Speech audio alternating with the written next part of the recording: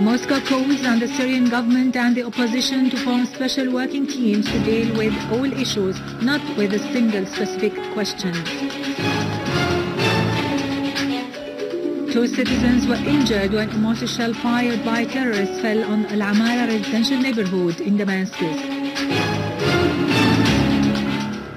2 airplanes of assistance from Russia arrive at al-Assad airport in Notizie, loaded with 52 tons of various kinds of humanitarian aid.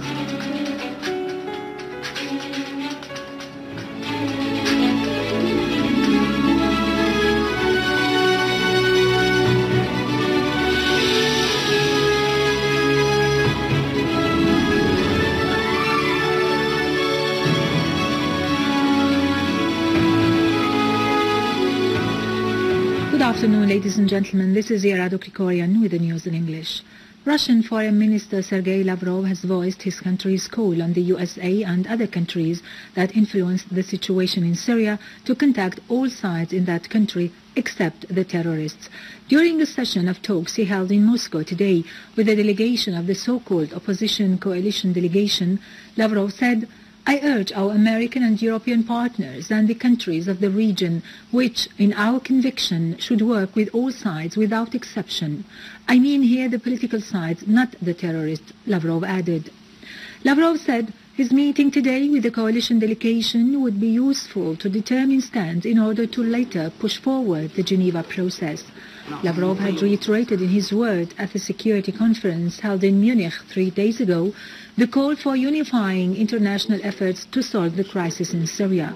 He affirmed his country's effective support for the dialogue that was started in Geneva between the Syrian government and the opposition, voicing belief that the opposition should be represented on a larger scale in the upcoming round of talks as a precondition to guarantee the success of the conference.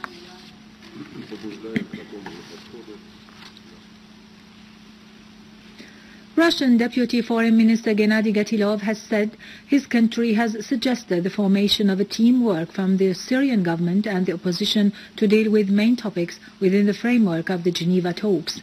Gatilov underlined the need to reach an agreement on a number of questions such as a ceasefire, the humanitarian issues and the subject of forming a transitional administrative commission in order to find a solution to the crisis in Syria.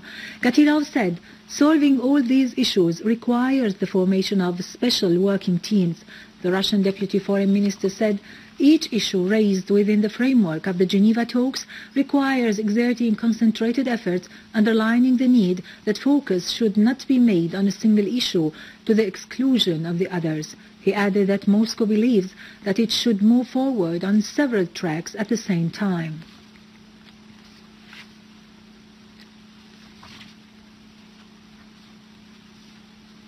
Russian aid plane reached al-Assad airport in Latakia.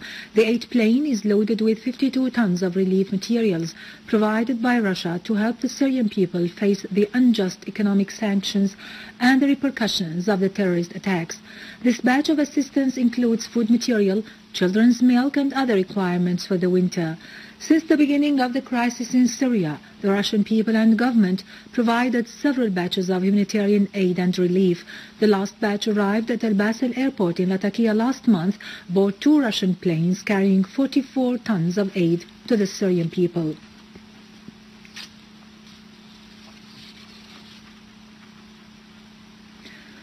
Emphasizing to press on with the national dialogue away from the Western dictates and foreign interference, parties and forces of national bloc have held a press conference at Damaros Hotel in Damascus to underscore the fact that adopting Doha coalition as the sole side to hold talks with the delegation of the Syrian government and the sole representative of the opposition was the main reason behind the results reached at Geneva conference, because this coalition has no representation on the ground.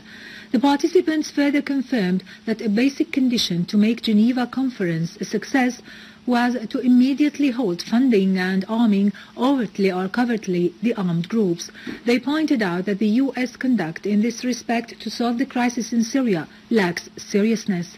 They concluded by saying the Geneva Conference could realize a genuine solution to the crisis in Syria only if it has managed to combat terrorism, stop foreign interference, and to launch a political process while maintaining Syria's sovereignty and territorial integrity.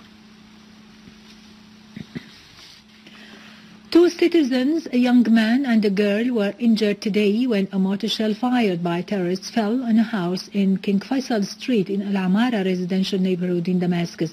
Huge material damage was inflicted on the house.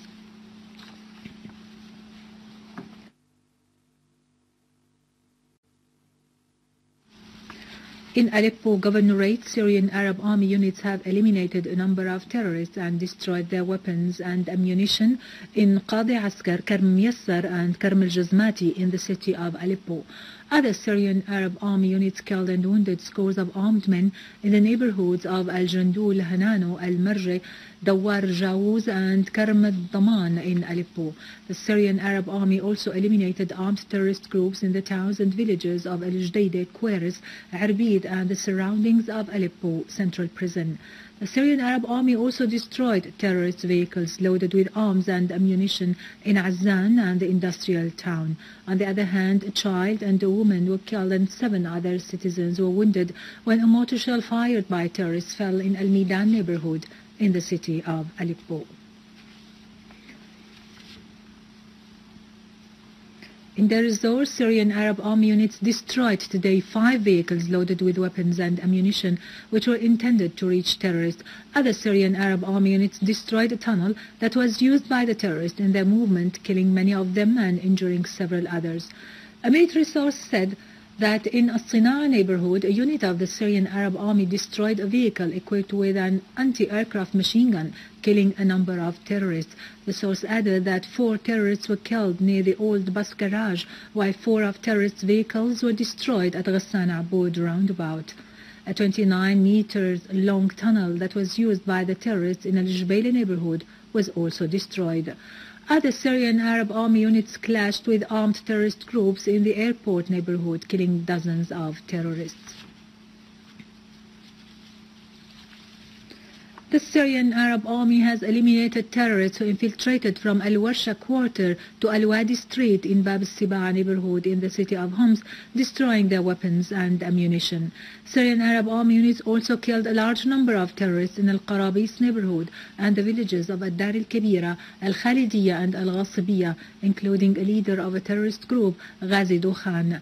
In Jurat al-Shayyah neighborhood, a number of terrorists have meanwhile turned themselves in to a Syrian military unit.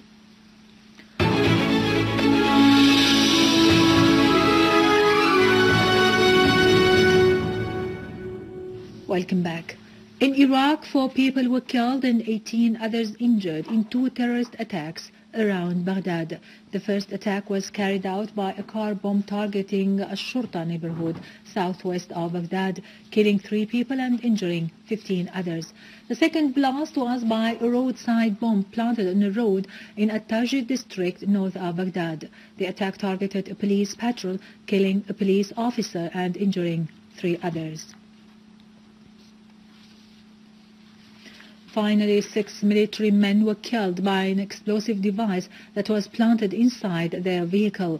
A security source said that the explosive device was planted in the vehicle that exploded as it was passing in Al-Khamsin Street near Dar Silm area north of the capital on its way to the headquarters of the Ministry of Defense downtown Sana'a, pointing out that the number of those killed was likely to rise. The sources indicated that the blast was most likely perpetrated by Al-Qaeda. It is to be noted that the blast followed 3 blasts that hit Sana'a yesterday. The first took place near the French embassy, the second near Ministry of Defense, and the third near the central bank.